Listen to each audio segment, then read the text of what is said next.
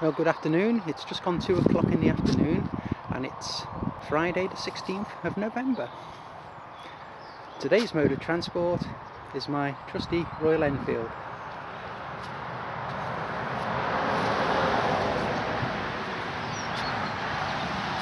It's really handy because I can get all sorts of bits and pieces in this huge basket at the back of the bike. You can see the size of the basket compared to my hand, it's huge.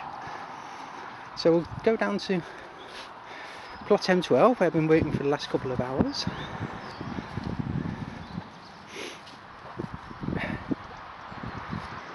There's the view over the meadows. Not flooded this time. The last time it was flooded was back in October. I've done a video on the flooding of the fields adjacent to the allotments. Right, we're just going to turn into M12 now and I'll just give you a little update of what's been going on down here. Right, that is now a little blue shed, and in front of the little blue shed is a black case, and that black case contained my brand new portable stove, which took about 4 or 5 weeks to eventually arrive. So I brought down the milk and tea bags and other bits and pieces, and went to set everything up for the first time, and I forgot the thing I needed most, and that was the kettle. So no cup of tea for me today. On the case is my helmet. It's unusual because I still wear the old style goggles when I'm riding the Royal Enfield. I'll show you inside the shed. It's a 6 foot by 4 foot shed, and as you can see it's full of stuff at the moment. Pam, my wife, came down with me a couple of weeks ago now, well, about 10 days ago now, and tried to tidy up as best as she could. She did a good job, mind you, but it was me that brought all the junk back in after I'd finished working for a couple of hours. Sorry, Pam. Anyway, just in front of us here is going to be a little sit down area in front of that picket fence, and we're going to have one of those sort of restaurant type benches in this little section just here. In this little section here there's alliums, tulips, daffodils and narcissus. In this little bed I'm still going to continue having beetroot in this bed, and just along this little border here we've got more spring bulbs.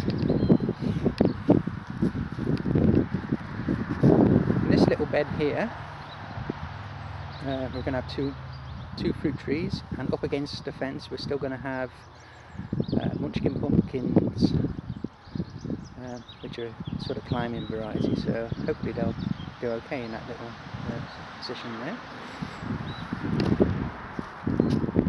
In this little bed here we've still got spring bulbs,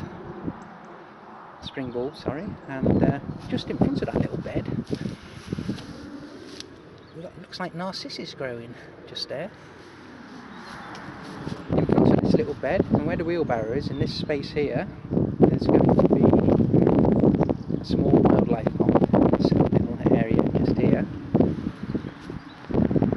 In this section here there's going to be just under 3 foot by 8 foot bed, and I created this bed this morning, which is 8 foot times 4 foot, and in between the beds I'm going to sort of level it off better than what it is at the moment, and put fabric down, weed suppressing fabric and wood chip. So this was the bed I did over the last couple of hours. Same as this bed, 4 foot by 8 foot, which I did last time I came down, well, the time before that, because I planted up with field beans. In this bed here, in the future, there's going to be butternut squash and courgettes along the front. And as you can see, the field beans are doing really well.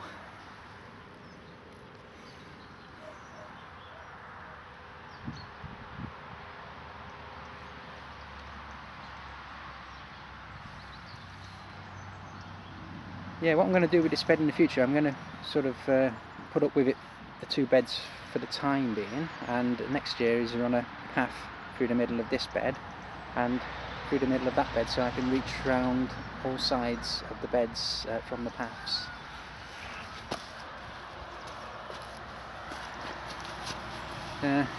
Here you can see field beans again.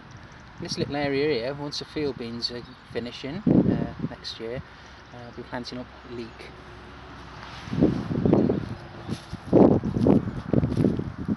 In this section here, some of the onions are showing, red onions and white onions. I can't remember offhand, and I can't get to the tags because of the bed being too big. I can't remember, but they are hardnecks and softnecks, garlic in those beds. And there's about 3 or 4 garlic coming up in this section as well. This is going to be a potato bed in the future, and the last time I came down there was no sign of the field beans showing, but now as you can see they're showing.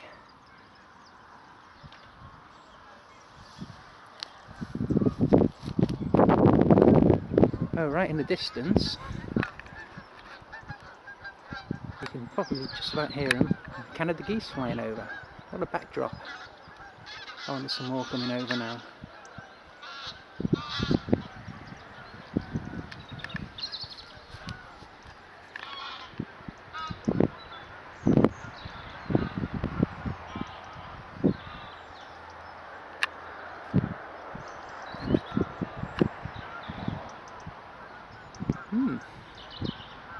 Delightful. Yeah, so we've got field beans in this, going to be a future potato bed. And these 2 small beds here, they're going to be broad beans, which I've started off in the polytunnel in root trainers back home. I did a video earlier on in the week about what was grown in the polytunnel, and you probably saw, well, you would have saw Lois as well, our little cat, black and white cat. As I said, there's going to be fruit trees in this section and the munchkin pumpkins in this section. So I'll quickly show you, there's the shed again, quickly show you M9. Well, I haven't started in M9 yet, as you can see. I keep changing my mind about where I'm going to have things in here. It looks like I'm going to have a slightly bigger shed in this section here, and facing the little woods and the fields that lead down to the river in that section there. And I was going to have the polytunnel in this section here, and I've changed my mind again because it's going to block out the view of this little section here. So it could be along this fence, or it could be along that fence, we don't know yet.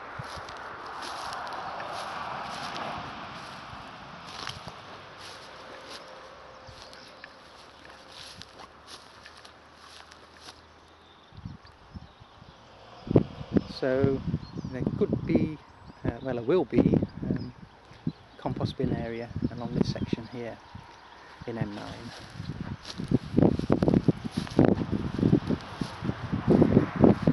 So as you can see, I'm getting there slowly with plot M12, but I'm enjoying coming down here, and I try to get down as much as I can, and it's very enjoyable. I really like it, and as I say, I think it's time to go home now and ride on the Royal Enfield back through all the country lanes, through the little villages, and back to my little village where I live as well. So okay, I'll say bye for now. Bye.